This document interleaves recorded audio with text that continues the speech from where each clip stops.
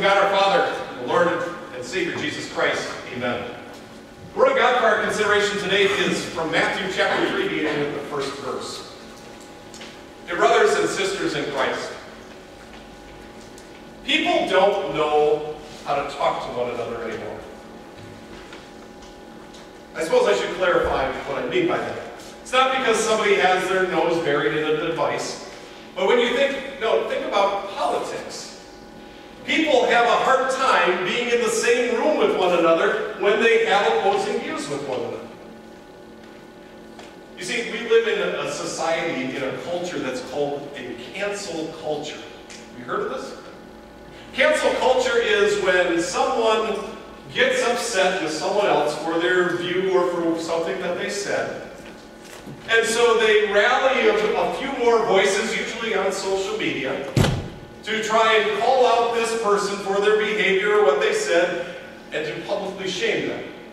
And they try to get it so that all of the social media turns on this individual, and maybe it even impacts them when it comes to the professional level.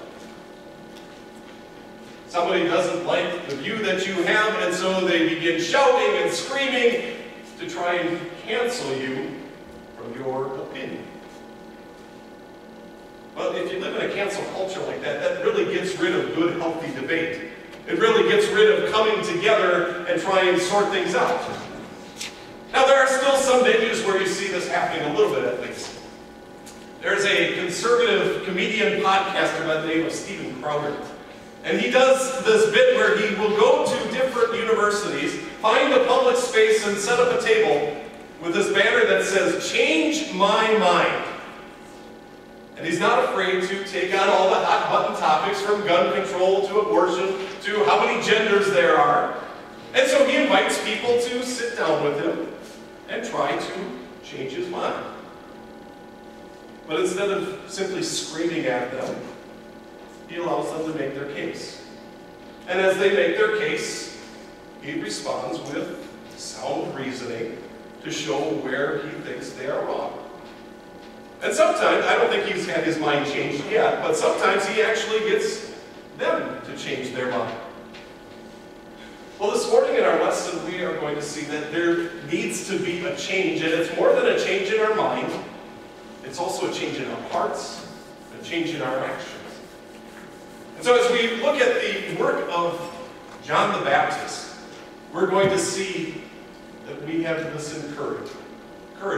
We're going to see that we need a change. This needs to take place some way, somehow. So John the Baptist began his ministry, and he starts out in a place that you and I wouldn't really think would be a great place to start. If he was starting in Southern California, I suppose you might say, he went out to the Salton Sea and started a ministry out there. You go, what? Who does that?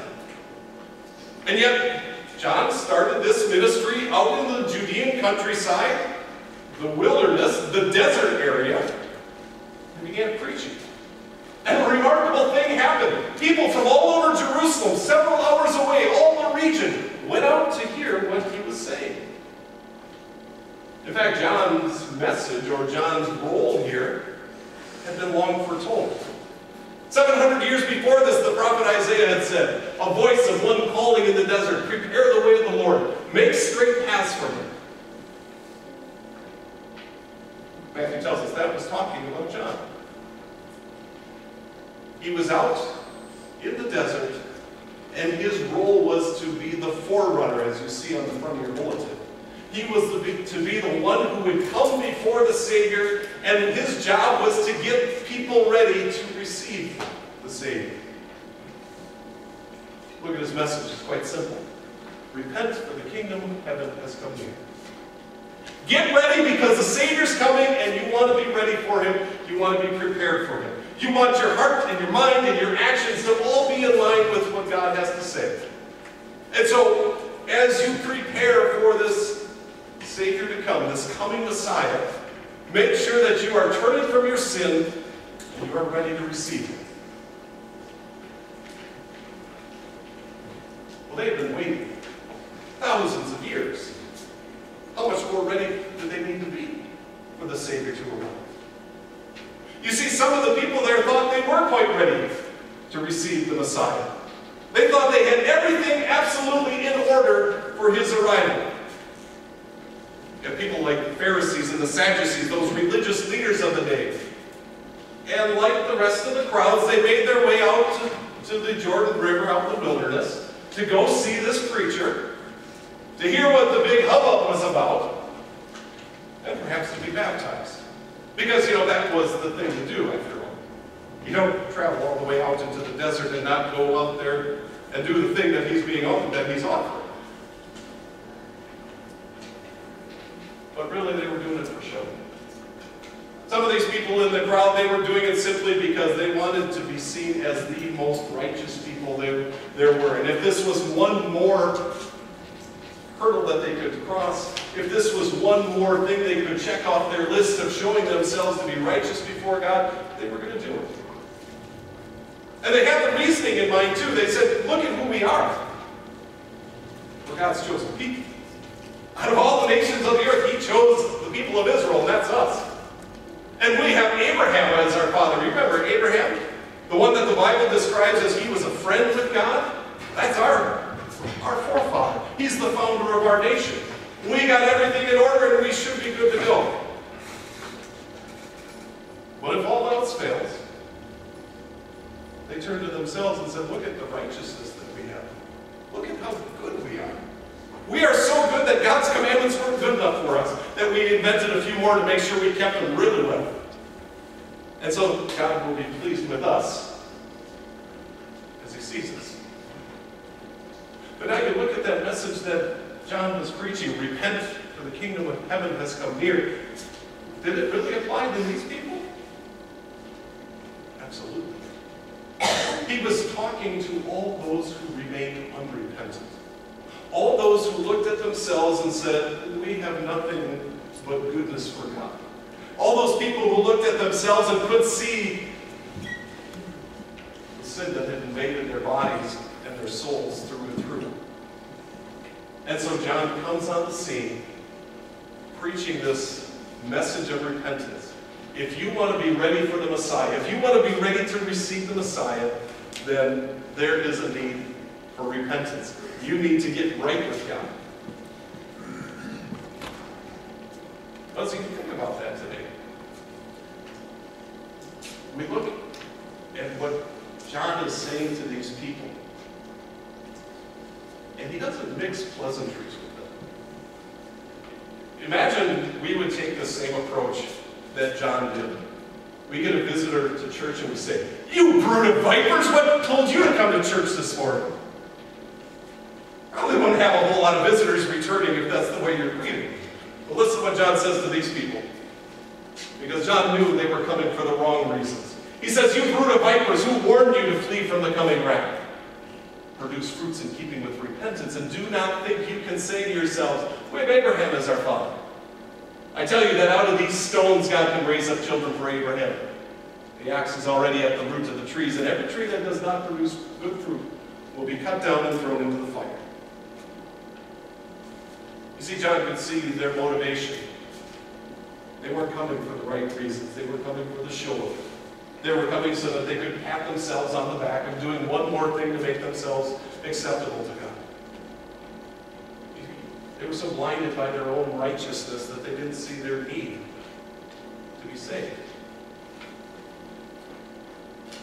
Do we ever find ourselves thinking along the same lines as these Pharisees and Sadducees? Have we ever become so blinded by our own righteousness that we fail to see our need for repentance? Say, after all, we're Christians, we're here at church. I'm participating in the whole 10 for 10 stewardship emphasis. So God is going to be happy about it. I'm regularly exercising my faith and showing people just how godly I am by going to Bible class. So people see that, don't they? They see what a Christian I am. But the moment we start looking at all of these things and say, you know, these are things that I enumerate for God, to say this is why he should accept me. The moment I start giving myself any moment or any bit of credit for saying, God, this is why I'm your child and why you should love me,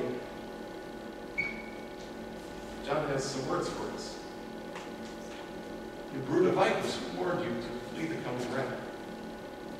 You see, if we're honest with ourselves, as much as we like to be seen as good, wholesome Christians, there's that other side of us. We don't like people to see. We don't like people to see the anger that we sometimes have for others, and we try to keep that hidden and out of the view of others. We don't like people to see maybe the chemical dependency that we have, to try and numb the pain. We don't like people to see the difficulty that we have and we struggle through life. And so we try to hide these things from people and not even being honest with ourselves with what we struggle with.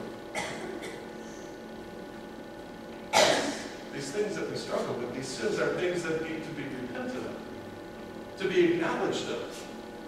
You see, the way God works is He uses His Word. He uses all those do's and the don'ts of His law to say, let me expose how you are not right with me. He pushes us right to that point of despair, right to that point of helplessness, right to that point where you're throwing up your hands in frustration and say, it's no use, I give up. And it comes with that good news. He wants us to see our inability on our own, our inability to live without Him, so that we might cry out, so that we might hear good news and the healing that He has for us. And He says, I'm preparing your heart for that good news of Jesus. Think of John's ministry. His ministry was to call people to repentance, to get them to be ready to receive the Savior in faith. And that's what God does for us in His Word. He prepares our hearts. He tills that soil up so that it's ready to have that faith planted in it, so that He can feed it and He can water it and He can make it grow. And He says, you know what you need to do? Simply believe.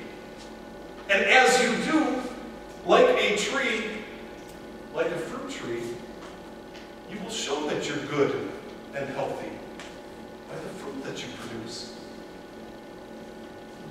Because there's a warning He has here.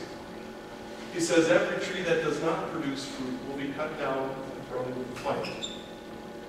If we start looking at our fruit and we start looking at ourselves as the ones to be the producers of the fruit, all we're going to find is this wormy, rotten stuff that is not pleasing to God.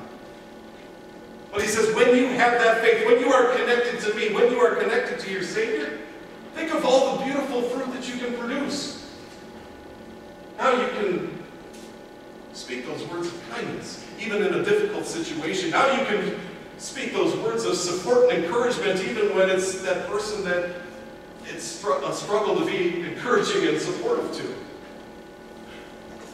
Now you can see the vocation that you have in your life, whether it's a father or a husband or a student, an employer or employee, and you can embrace those and say, I'm going to do these things to the best of my ability, not simply because the boss is watching, because I'm giving glory to God. That's good fruit. And every time we do that, He says, this is what gives me glory. You see, John saw that even though as powerful a preacher he wasn't the guy. He said, I'm just here to get you ready for the guy. I'm just the warm-up act for the main show, and He's coming and going to be on the scene soon. He says, I'm baptizing you with water, but He will baptize you with the Holy Spirit and with fire. He pours out His Holy Spirit on us every time we get into this Word. Every time we're into the sacraments, using baptism and the Lord's Supper, that's God pouring out His Holy Spirit on us to work in our hearts. And it's powerful, and now it changes us to make us do that complete U-turn. From people who were only willing and wanting to sin all the time to being people who want to walk in faith with Him. Said this change has to take place, and I'm the one that's able to do it. I'm able to make that change in you so that it's not just a small thing, but I'm giving you new life. I'm breathing this into you through the good news about Jesus so that this change can take place and it can be a lasting thing. So long as you have breath in this world, and it's going to impact you not only now, but for eternity.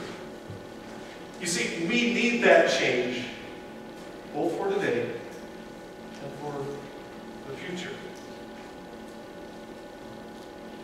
Because that's the only way we are going to have entrance into heaven. It's because God made that change in our hearts.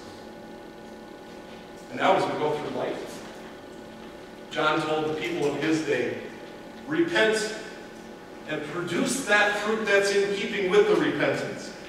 Let your words and actions reflect that faith that's in your heart.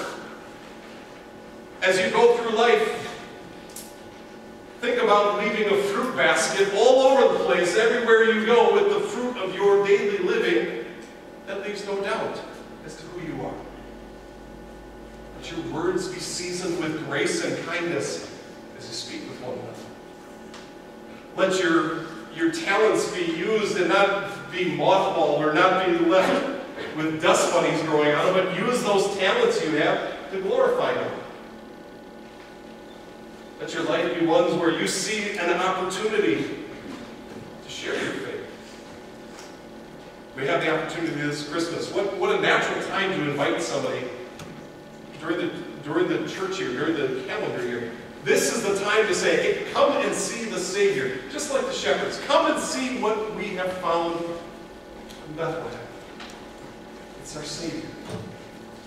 Use this as an opportunity to produce those fruits in keeping with repentance. Because you know what? As you share your faith, as you share that good news, you might just change somebody's mind. Not because you've used such sound argument or reasoning, but because you allow the Holy Spirit to work. You allow Jesus to work, who will baptize with the Holy Spirit and with fire. And it's a powerful thing when someone goes from being a citizen of hell to being a citizen of heaven. You have those opportunities to produce those fruit. Let that change take place and let it be evident to all. God be with you as you prepare for the coming Messiah. Be ready to receive him. Amen. Please stand.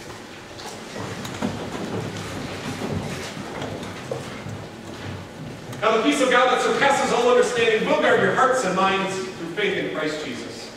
Amen. We join in singing our response.